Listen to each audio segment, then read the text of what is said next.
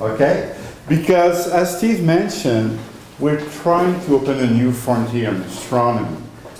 We've been talking about doing astronomy from the surface of the moon for a long, long time, as I would mention.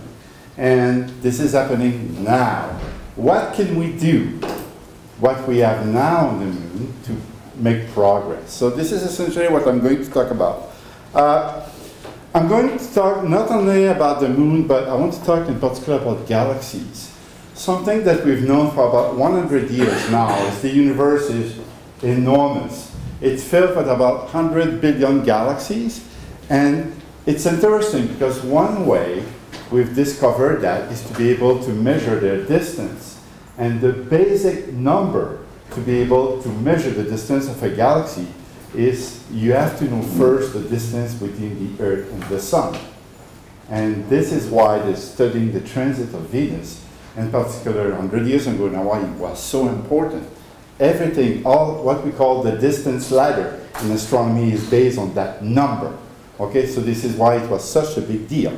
Okay, so we've known that the universe is full of galaxies, and when you start looking at them, it's very complicated.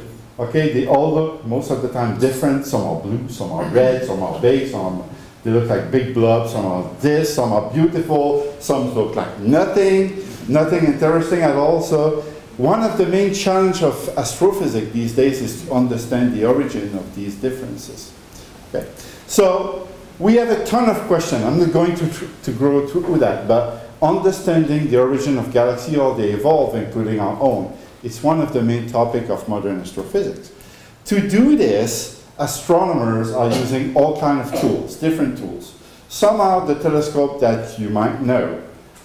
Some that you see at Costco, for example, can be used to look at galaxies, okay? Astronomers have used big telescope, one of them the CFHT on Mauna Kea here that you can see. Use a lot of time on CFHT is used to observe galaxies, but we also observe galaxies with things like the Hubble Space Telescope, which has revolutionized the field completely.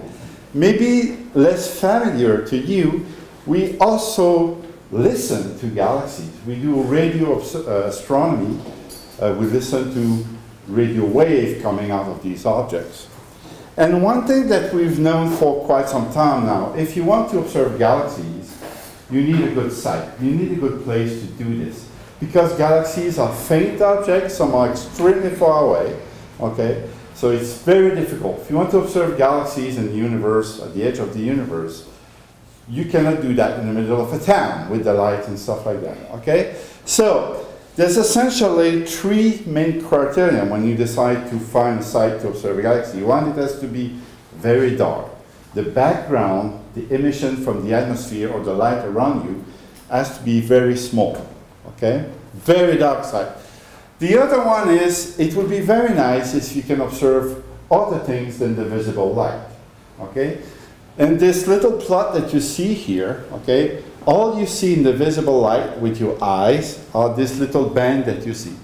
But these curves that you see show that light coming from galaxies is also found outside of these bands. If you want to observe galaxies, for example, you need to observe in the infrared, you need to observe in the ultraviolet, you need to observe in the radio wave, and some of this energy is much larger than the visible band.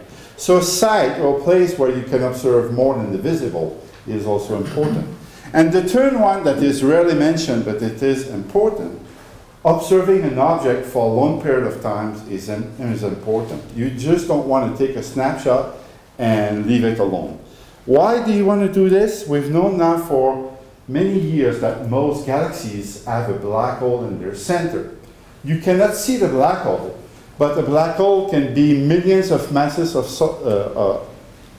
equivalent of the sun, and these things sometimes get very hungry, okay? So they can shred apart. If the star or planet or an object goes too close to it, it will just shred it apart. And when this happens, you can see, for example, this object that's being destroyed will be seen in a certain light, for example, in the ultraviolet, for example. We've known now by observing some of these objects that from time to time the center of these objects are becoming more luminous. That means that the black hole is eating something. Okay? We've seen that in our own galaxy, but we still don't know very well how it works, how often this happens, because we just don't observe galaxies for a long time like this very often. We just don't have a good site to do this. So we need a site that's very dark. We need a site that will allow to observe different wavelength, different light, okay? And a site, stable site that you can put the telescope and look at an object and just look what it's doing over a long period of time. There are three solutions for that. One is High Mountain. Mauna Kea, for example, is the darkest site on the surface of the Earth. This is the best site to observe galaxies. No doubt about that. A large fraction of time used by telescopes is, by telescope on Mauna Kea, is to observe galaxies. The other one is to send a telescope in space. We've done that many times, okay? It works very well, it's very pricey, there's no doubt about that. And these missions, most of the time, do not last very long. We are building right now a big telescope called the James Webb Space Telescope that's been now being built for more than 10 years, costs $10 billion, and might be operated maybe no more than like for 10 years or something like that. Many galaxies will be discovered with that target, okay, that telescope, but there's more to that. And another site that's possible maybe is the surface of the moon. Astronomy from the surface of the moon has been a subject, a topic in science fiction for a long, long time. If you read old books, 30s, 40s, having a telescope, people living on the surface of the moon, having a telescope to observe the universe, it's not a new concept at all, okay? In science fiction, it's been really popular. It became reality, as it's been mentioned already a few times, with Apollo 16 in 1972, when these three guys, John Young, Charles Duke, and Ken McNally, went and not only carried a car, okay, to move around the moon, but for the first time, they had a telescope, okay? Somebody had the genius idea after reading science fiction books, let's bring a telescope because somebody could be very useful. So this telescope is very ingenious, actually. It was used to observe in the ultraviolet, designed by a guy named George Carruthers, a genius, an American genius who invented many, many designs in astronomy and physics in general. And this telescope is seen here to be prepared in the laboratory by John Young. And they brought it to the moon and put it next to the lander and observe. Okay? The telescope, by the way, is still there. Okay? They did not bring it back. And the way it works was with film. People, some of the oldest one might remember a film, real film, okay? I give this talk to some of the young students. They had no idea what I was talking about. Yeah? What's that? Well, they moved the telescope by hand, and they had a film, and when they were done, they put it in their pocket and brought it down to Earth, and they went to Walmart or whatever and get it developed, okay? So, and they observed stars. They took 178 pictures, but one of the objects they observed was not a star. Okay, this is the plane of the Milky Way, and if you look here, there's an object. This is called the Large Magellanic Cloud. This is in fact a galaxy satellite next to our own galaxy. And why they choose to observe that object is if you see all these blue and red blobs there, this is because these are new stars that are being formed. These stars are very hot. Hot stars emit then the ultraviolet. So they had an ultraviolet telescope, so let's observe a galaxy which has a lot of these star-forming regions. This is the image they got. The resolution was terrible, okay? By this standard, it was essentially taking a picture, but they got the image on the right, show you the galaxy, and on the left, you see all these blobs are really the star formation in this object seen from the moon. They published many papers. This is fascinating to read these papers, by the way, 1972, 1973. But that was really the first astronomy on the moon, okay? Now, you can imagine that after the Apollo mission, we would go back to the moon all the time, do astronomy, walk on it, build a base, blah, blah, blah. But we all know that it did not happen, okay? So what next? We had to wait 42 years for the Chinese Space Agency to have the bright idea to start developing a project, a program to start exploring the moon again. And somebody had the idea, oh, wait a minute, maybe we should send a telescope again on the moon. Okay. So they built the lander here that you see. Inside there, the little rover, that's what's called a rabbit. Okay. But if you look in more details, you see on the left, okay, you see this thing that's up there. This is the cover of an instrument that's inside the lander. And inside that cover, there's this telescope. This is a little 6-inch telescope, also built for ultraviolet light, because the moon has no atmosphere, so you can see ultraviolet light very easily. Okay? And this is a marvel of, it's very genius. This thing is a complete robotic telescope. They program it 2 weeks in advance before they do the observing, and this thing is quite intelligent, actually. This is the only instrument still working in the mission right now. They're very proud of that. Okay, they were very, very happy to tell me that many times in the last 2 months ago when I was in China. Okay, but this is really the first robotic telescope that's on the moon. There's one disadvantage, that you have to forget everything I told you about the dark side. Okay, the telescope has to be operated during daytime because they need the power from the sun to power the lander. Okay, so try to observe stars and galaxies during daytime, even on the moon, is not easy. So this is also for ultraviolet. Okay, so I will skip that. But there's this guy here who's been dreaming about the telescope on the moon for several decades now, and he started to talk to the Chinese and went out through CFHT, and through different circumstances, the question ended up in my email box. Pierre, if you had time on a small telescope on the moon, what would you do with it? And I said, I would observe a galaxy, because I work on galaxies. I don't care about stars, even if I'm teaching star class right now. Okay, don't tell that to my students, okay?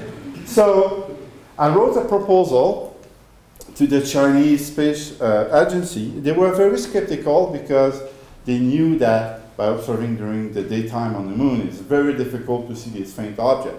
So I selected 4 objects that are very bright, a lot of star formations, are very blue, and I say, maybe they will be visible. I had no idea if it was possible or not. I sent that. They have an amazing amount of software to plan the observations, because the motion of the moon is very different from the Earth. So it's quite complex how to calculate if an object is visible. You cannot move the telescope. There's a mirror in front of the telescope that selects object. The telescope cannot stir like this. Okay? So, and by incredible chance, one of the objects that I sent was visible for a certain period of time. Okay? This is this galaxy M101, which is, as you can see, this is one of the biggest galaxies we know, 21 million light years away. Okay? And all these little blobs that you see were star formation. So it seems to be possible. They told me you have 2 windows. They give us 10 hours to try. Can we do this or not? That was the only thing we wanted to. Can we do this or not? Okay? So they tried in November 2014. Okay? They tried for 2 hours, and I got an email in the morning saying, Pierre, look at this. So I said, oh man, okay? And I got that. You have to have a lot of imagination to say galaxy in there, okay? Nothing, okay? Why? It's because to do this, they discovered that you have to wait when the sun is very low on the horizon, so the beginning of the lunar day, okay? Because of some technical difficulties, they could not start the observations at the time planned, okay? So all this light that you see there is all light coming from the sun reflecting in the telescope everywhere, okay? So the background is just too high, you cannot see the galaxy. So, but we got another window. So they promised, we really want to try. These guys were amazing, okay? And in December, wake up in the morning, another email, and this time, uploading it, and you see that object. Okay? Beautiful. Okay? This day was a good day for Steve and myself. It was pretty amazing. This is the first galaxy ever observed from another world. Okay? After the Large Magellanic Cloud, the first large galaxy. Okay? So this went over the press. It's still going on all over the internet, even months later. What can we do? This is a comparison. This is a bit hard to see on the screen. On the left, you see the object. On the right, this compared to the normal object. Now, we proved we can do that. Okay, what kind of science can we do with this? Okay, so I started to analyze things. The analysis is still going on. We detected 44 of the star-forming regions in the galaxy. Okay, the resolution is poor because it's a small telescope that was very difficult to see.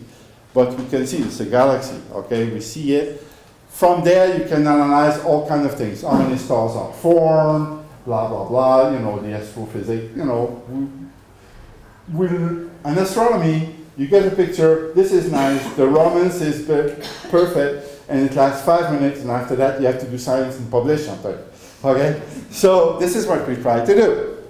Okay, what can we do? And in fact, you can compare with data already existing on that object. And you can do some science with even this 30 minutes exposure taken from the moon. Okay? So, so this is work in progress. We don't know if we will do it again with that telescope because it's very limited because it cannot move. Okay? But clearly, I think astronomy, even extragalactic astronomy from the moon, is possible now. Okay, it's happening. Okay, so some might be asked, what's the next step? Well, as you've seen, there are small telescopes planned to be on the moon surface in a few years. Christian is building it. Okay, it's going to work. Made in Canada, so it's going to work perfectly. Okay, so and these telescopes will be used to do real astronomy. Okay, observing all the time. By the way, the LUT, the small telescope for the Chinese lander, has been used mostly to study a bunch of stars that we call variable stars, okay? And they have published now very, very nice results from that. Very nice, okay? And after that, what do we do? Can we imagine a bigger telescope on the surface of the moon?